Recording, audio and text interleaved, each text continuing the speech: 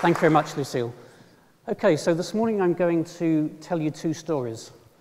One's about me and my science, and a bit of story of serendipity, a bit of perseverance, a little few of the things you've already heard today. And the other story is about you, actually, and about how you can help move on medical science and innovation. So let's start with my story. So if I go back about 25 years, I was a junior hospital doctor, cruising along, enjoying myself, but not really quite sure what I wanted to do with myself. I didn't know what speciality I wanted to end up in. I just enjoyed what I did. At that time, I was actually training in renal medicine, just by chance. That's what I was doing. And this brought me into contact on a daily basis with the scientific disciplines I hadn't really thought about since medical school because it was so difficult, and that was immunology. Now, the reason I was introduced to immunology, I guess there were two reasons. One was that I was seeing patients every day with kidney disease, whose disease was really driven by what we now call autoimmunity. Their immune system that should have been fighting infections and bacteria, for reasons that we still don't understand very well, was sort of turning inwards and attacking their owner. And on the kidney ward, you saw patients with kidney failure because of this sort of disease, things like lupus, vasculitis. You may have heard of some of these conditions.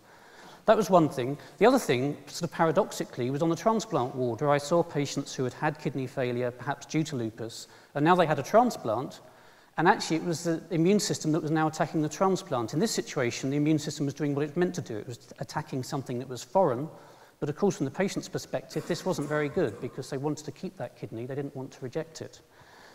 So there were two instances where I saw the immune system in action.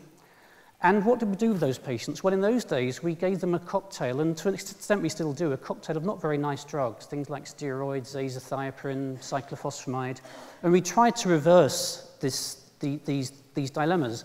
And the drugs worked, actually, to a great extent. So we could usually suppress the immune system in lupus, we could reverse patients' kidney failure, or their transplant rejection. The problem was we did it by what I would call blanket immunosuppression, so we suppressed the immune system pretty much in its entirety. And that meant the patients then got horrible infections because their immune system couldn't do the job it was meant to do, and they got virus infections and bacterial infections, and sometimes they died of those infections. So we needed new drugs, we needed new concepts in immunology to really treat immune disorders. And because of this, I was introduced to one of my great mentors, Herman Waldman, who was working in Cambridge.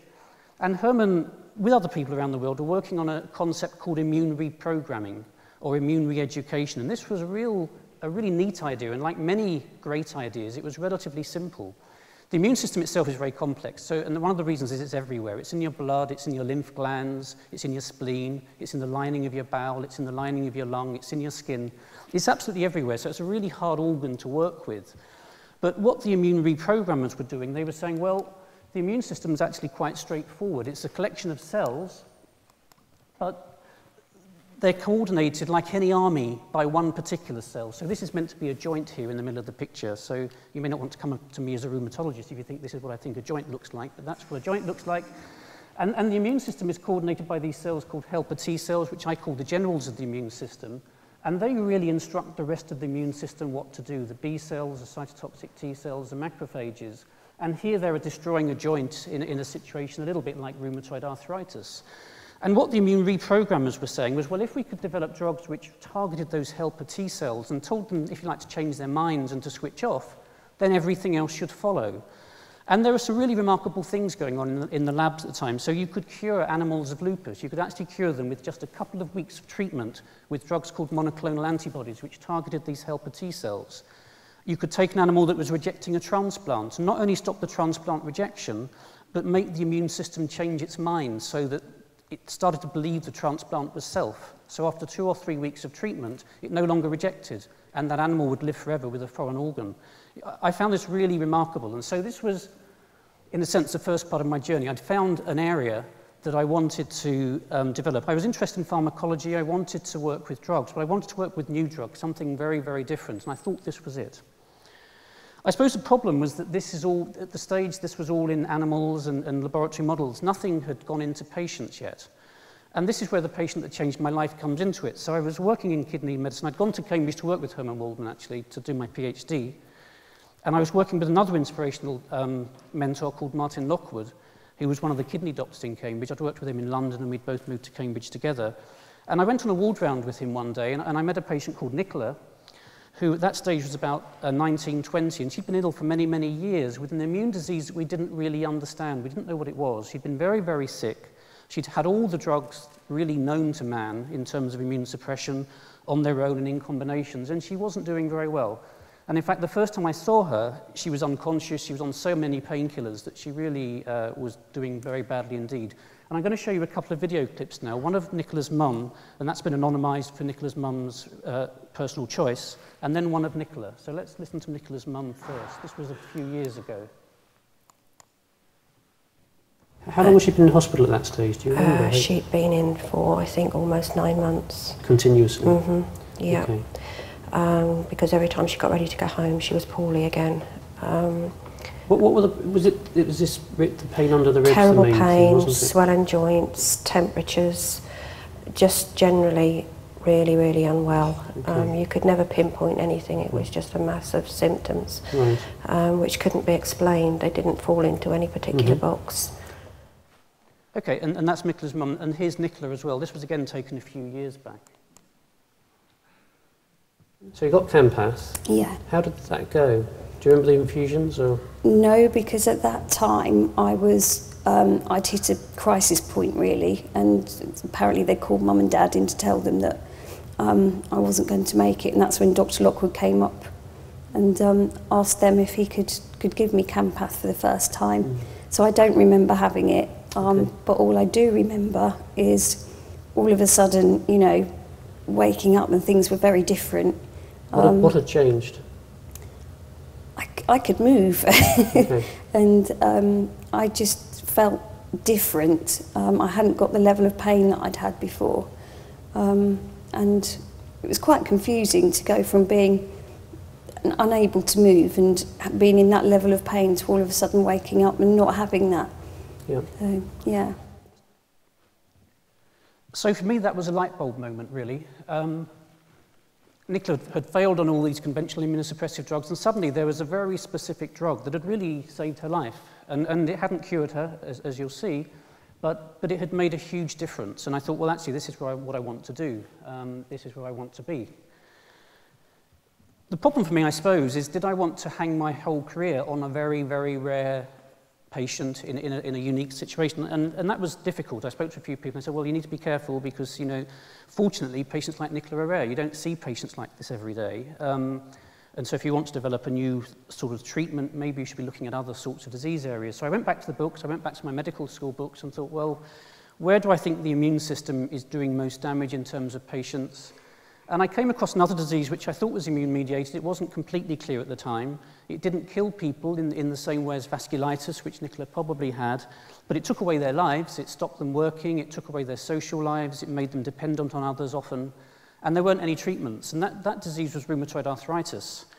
So I started doing rheumatology clinics in Cambridge with another mentor, Brian Hazelman, and when I think back, 25 years, not that long ago, I would say 1 in 3 patients would turn up to the clinic in a wheelchair. Most of them had lost their jobs within a few months of the illness starting. They'd lost their social lives. Many of them were dependent on their relatives to look after them. They couldn't shop. They couldn't do very much. And there weren't many drugs. There were 3 or 4 drugs which we would cycle through. And usually by 5 years into the disease, we'd got to the end, and there wasn't much else out there for those patients. So I spoke to Herman Waldman, and I said, why don't we try Campath in rheumatoid arthritis? I'm not sure it's an immune disease in that sort of sense, but I think it's worth a shot. And now I'm going to show you a video of one of the very first patients that we treated with Campath, and as you'll see, this was taken 25 years ago.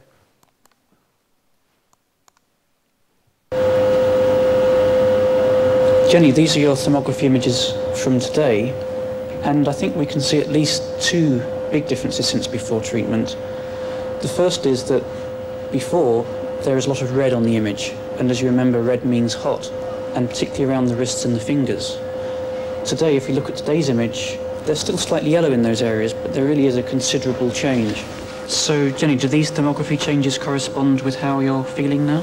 Oh yes, it's made a tremendous difference. The swelling has all gone down. I've got a wide range of movements in my fingers. I can do all sorts of things that I couldn't do before I had the treatment. What sorts of things are you able to do now? well, I can manage to cope with my hair and put my makeup on, and been able to carry on with my sugar craft. So it was 25 years ago, and that was kind of the end of my first story. I'd found the area of research I wanted to be involved in. I'd found a disease that was going to occupy me for the next 25 years. And that's really what I've been doing since, is developing immune therapies for rheumatoid. But I told you the second part of the story was about you and how you can make a big difference. And maybe it won't be you, I'm talking really about patients in general. And yes, Campath was a good treatment for Jenny. It did a lot of things for Nicola. It wasn't the answer.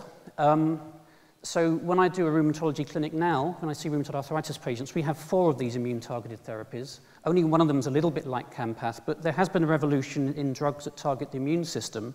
And many of my patients now, most of them are still in work, most of them don't lose their jobs, most of them have a social life, some of them have no symptoms at all, and some of them we can even stop their drugs. So there have been huge advances. But one of the nice things about the human race is that we're all very different. And if you look around the room, everybody here is different. There's no identical twins, I hope. But apart from that, we're different people. And what that means is when you get sick, you behave differently. Your illness behaves differently.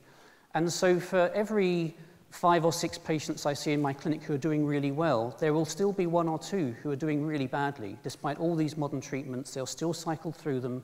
And sadly, they just don't respond. And we don't understand that still. So when I'm sitting in my clinic room with one of those patients, there's 2 things going through my mind, really. One is the doctor in me thinking, what treatment can I use for this patient? Is there anything I've missed out? Is there any combination I should be using?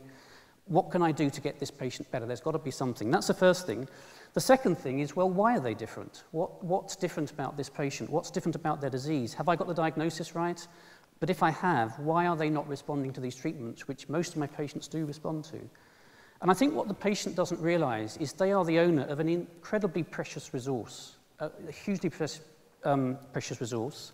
I work in a field called translational medicine, which we sometimes call bench-to-bedside research. And what I need is to understand how that patient's body is working, their joints are working. So I need samples from the patients, I need ideas from the patient.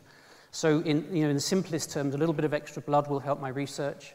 A bit more complicated, we can take some fluid from their joints or some joint lining, or they could just tell me what they're feeling. And I feel that every patient that walks through the door of my clinic has something to help, something to add. And I don't really think patients understand that. And they don't understand that because I don't think the general population understands that before they become patients. And that's what I call a translational partnership. I really believe if we're going to cure diseases like rheumatoid arthritis, patients and researchers have to work together as partners on our voyage to discovery to better understand these diseases. I talked about the immune army. I guess what I'm talking about here is an army of patients and researchers working together to fight those diseases. And in the word of our political partners, we can do that better together.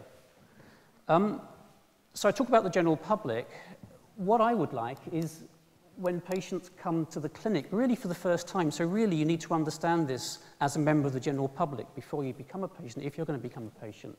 I want you to understand that actually you have loads to offer in terms of research. We work very well in partnerships in terms of the clinics, so nurses and doctors working together, but this is about patients working with doctors and scientists. And I want you to come to my clinic engaged and excited and understanding our journey, understanding how you could help. And as I say, that might be just giving a little bit of extra blood. It might be giving a bit of your joint tissue, which actually is a pretty painless procedure these days. You have to believe me on that one, but it is. Or it may just be filling in a questionnaire. But I'd like to think that everybody that walks through the door of my clinic recognizes that they are a challenge to me, to medical research.